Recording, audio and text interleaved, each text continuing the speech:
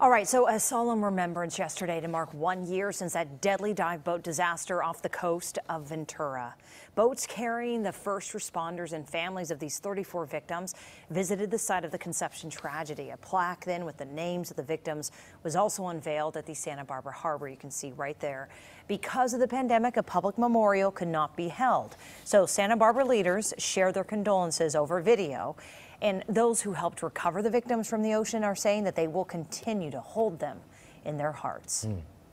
We never close the books on someone we love.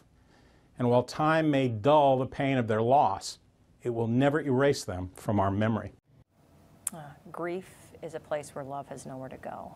The NTSB says it will release their final report next month, which is expected to contain the probable cause of this fire and recommendations.